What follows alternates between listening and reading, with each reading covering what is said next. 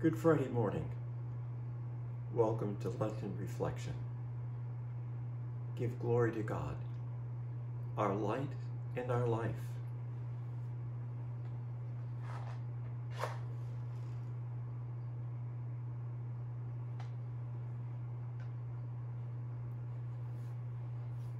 O come, let us worship the Lord.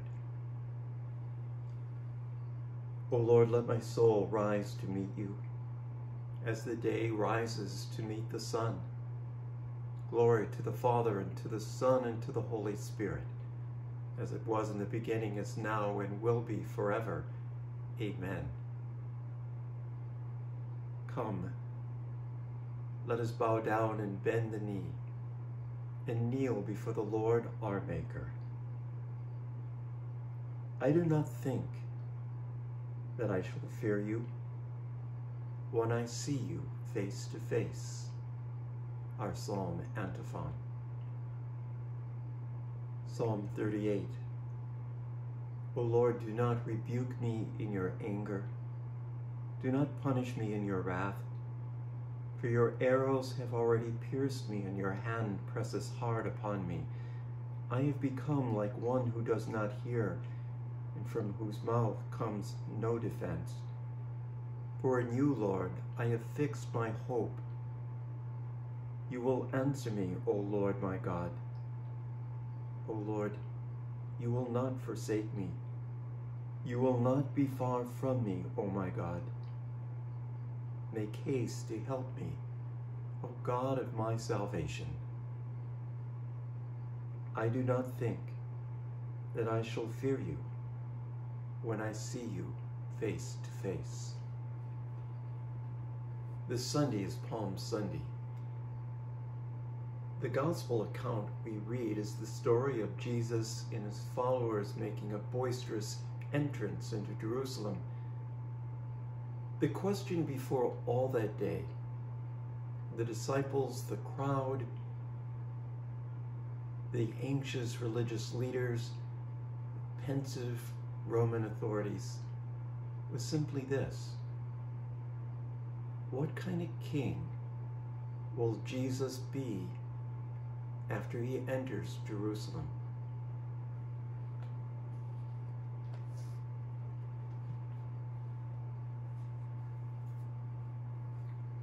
Luke chapter 19. I begin reading with verse 29. When Jesus had come near Bethphage and Bethany, at the place called the Mount of Olives, he sent two of the disciples, saying, "Go into the village ahead of you, and as you enter it, you will find tied there a colt that has never been ridden. Untie it and bring it here. If anyone asks you why you are untying it, just say this: 'The Lord needs it.'" So those who were sent departed and found it as he had told them. As they were untying the colt, its owners asked them, "Why are you untying the colt?" They said, "The Lord needs it." Then they brought the colt to Jesus, and after throwing their cloaks on the colt, they set Jesus on it. As he rode along, people kept spreading their cloaks on the road.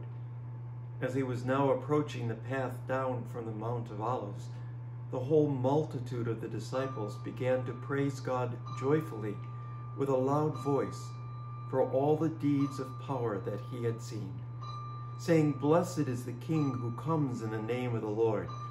Peace in heaven and glory in the highest heaven."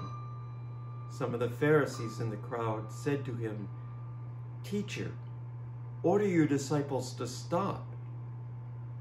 Jesus answered, "I tell you, if these were silent, even the stones would shout out."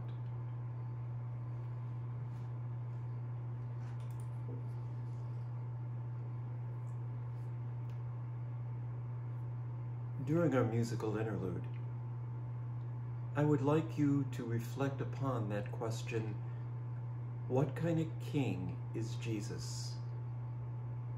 What kind of qualities does he show toward us, towards the world, as Lord? And then consider, what does that mean for your life, in our life together?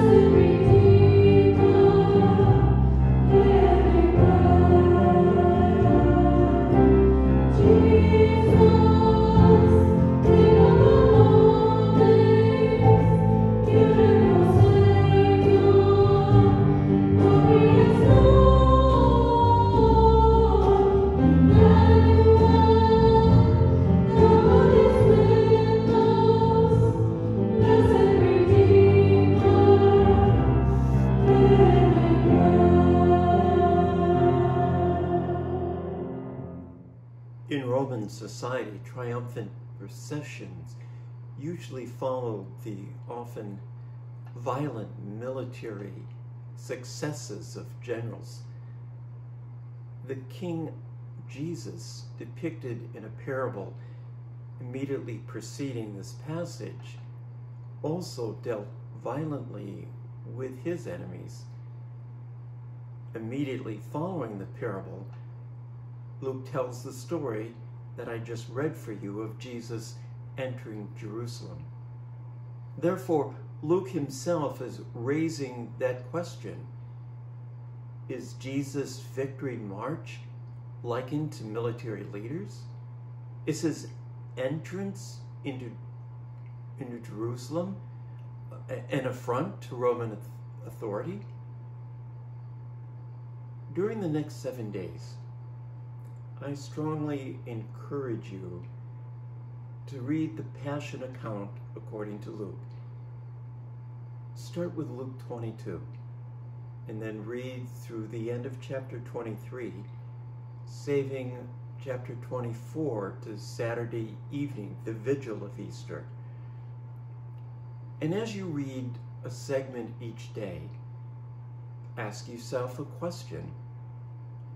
What kind of Jesus appears in Jerusalem? How does Jesus show power? And then ponder the more challenging question. What kind of Jesus are we called to proclaim in a world already bitterly divided over so many things? Are we pursuing power of human authority? Is that our desire? Is that our aim? And then finding some Bible passages to give it justification? Or might we follow Jesus, who came in the power of Elijah?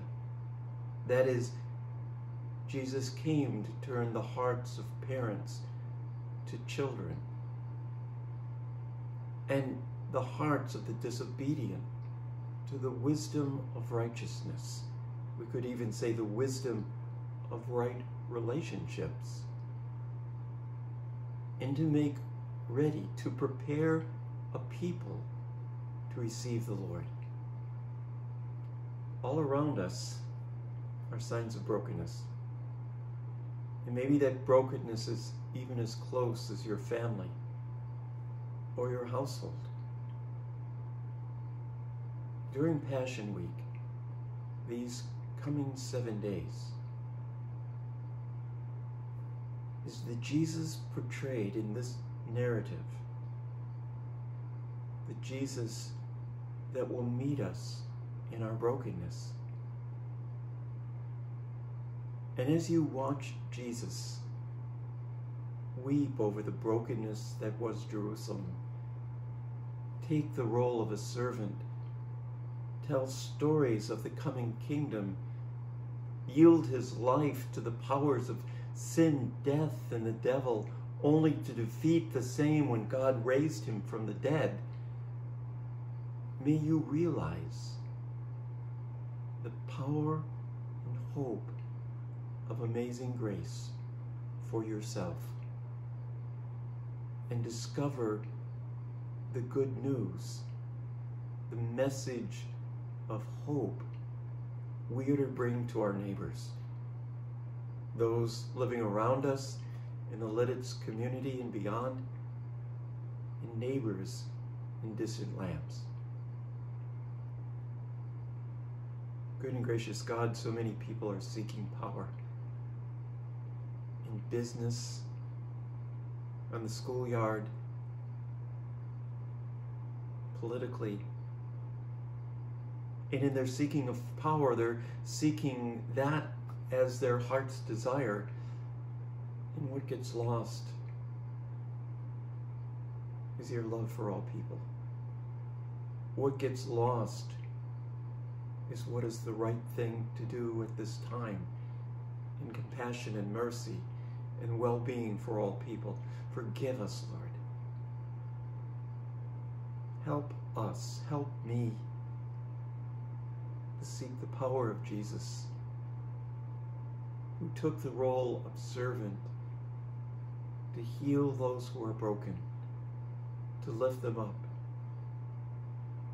and to pay the debt of our sin, only to defeat the power of sin, of death, of the devil, when you, Lord God, raised him from the dead. Over these coming 7 days, help us to ponder this good news and to take hold of the truth for our life. For Jesus' sake, amen.